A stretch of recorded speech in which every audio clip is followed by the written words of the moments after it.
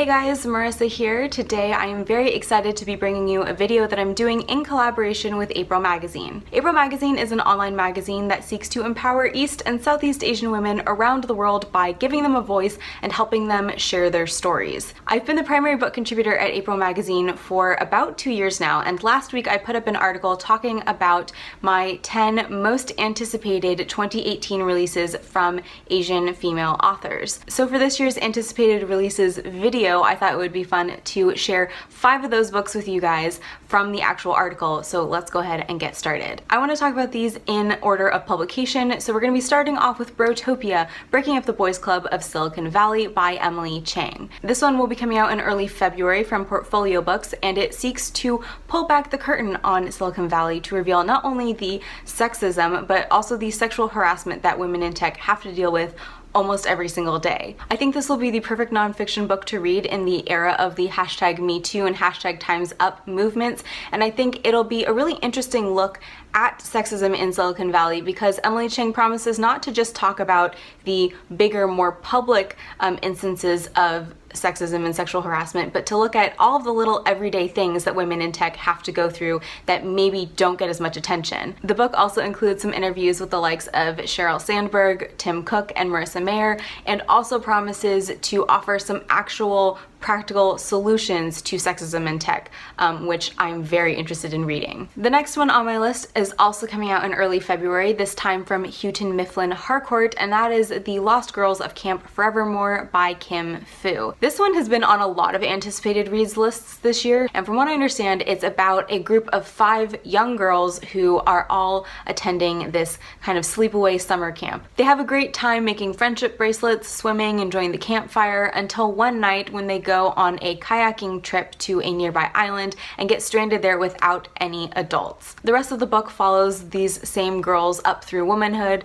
follows how their lives change and how their friendships change, and I believe focuses heavily on how they all see this one moment, this kayak trip gone wrong, from every single one of their perspectives. I personally am a huge fan of books that do this, where they take one kind of pivotal moment and then examine it from many different angles and many different perspectives.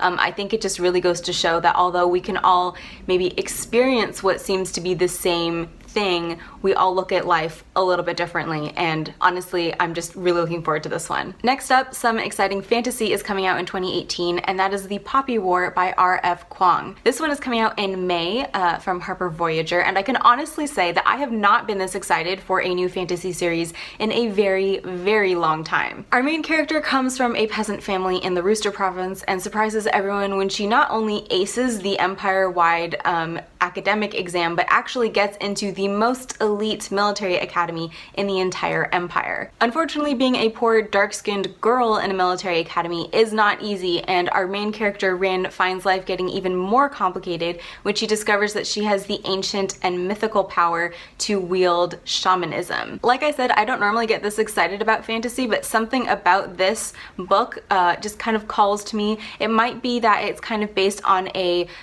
kind of mythical Chinese shamanism, which I very much don't know anything about, so I'm really interested to see how that's kind of explored and expanded upon. Reading the publisher's copy that is available for this book currently, I was also really intrigued to see that they didn't just highlight the fact that Rin is poor, but also that she is dark-skinned. Colorism is something that is very prevalent in the Asian community that we don't necessarily talk about enough, so I'm really intrigued to see how a fantasy book goes about addressing issues like that. And of course I had to throw some Japanese literature on this list, so in 2018 I'm really looking forward to the release of The Convenience Store Woman by Sayaka Murata. This one is coming out in June from Grove Press and is translated from the Japanese by Ginny Tapley Takemori. The Convenience Store Woman centers around one woman named Keiko who, back when she was in college, took a job at her local convenience store. Now at the time, her parents were very excited about this because she was always a kind of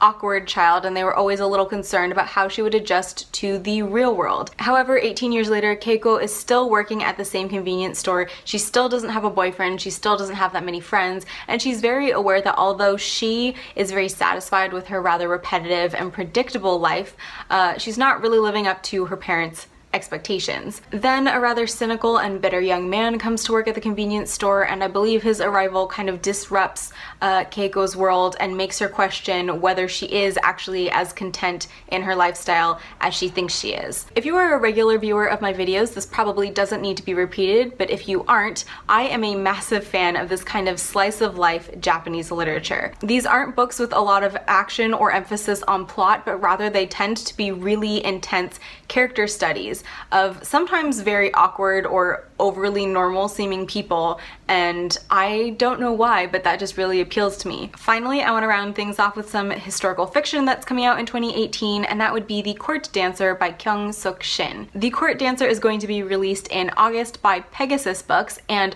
from what I understand, is actually based on a true story. The Court Dancer is about an orphaned young woman named Yi Jin who attracts the attention of the Empress and is brought to the Joseon court to serve as one of her court ladies and dancers. During one of her dance performances at court, Yi Jin attracts the attention of a young French diplomat who is visiting Korea for the first time and who falls so madly in love with her that he actually convinces the emperor to give him permission to take Yi Jin back to France with him. In France, Yi Jin discovers a whole new life. Not only is she in a new country with a new language and a new culture, but she finds this freedom that she has never had before. She also meets another Korean student living in France, and together they start to translate and publish Joseon literature. I'm excited about this book for two reasons. First of all, it's set in a period of Korean history that I know literally nothing about. The second reason I'm really excited about this book is that Kyung Suk Shin is honestly one of the authors that is recommended to me the most. I am happy to say that I finally have one of her books on my list, and hopefully this year